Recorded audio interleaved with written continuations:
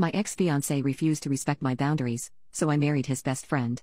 He forgot he cheated on me and freeloaded, so I married his best friend.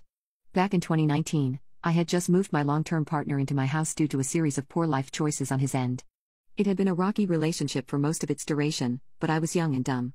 I believed this was him wanting to commit and, indeed, start our lives. By early 2020, we were engaged.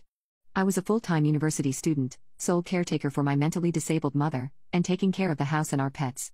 He worked a standard 40-hour-a-week minimum wage job and refused to help with any aspect of life. I found out on Christmas Day 2020 he had been unfaithful and had forgotten to tell me. He was planning on leaving me but had informed everyone except me because he failed to secure a new residence. Apparently, his F-buddy didn't like him enough to let him move in. At this point, there was very little love lost. I expected he would move out within the coming weeks.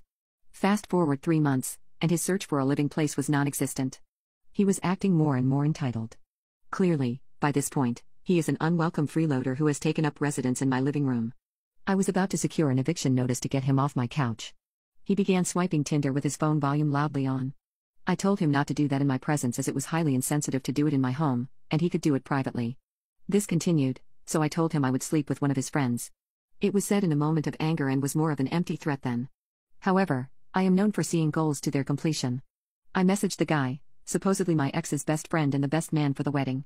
It turns out he didn't even consider my ex a close friend, and my ex had acted similarly terrible to this guy. We bonded over our awful experience, hit it off well, and started dating. I was upfront about the catalyst for me to reach out to him. After 2 years of dating, we were married on April 2nd.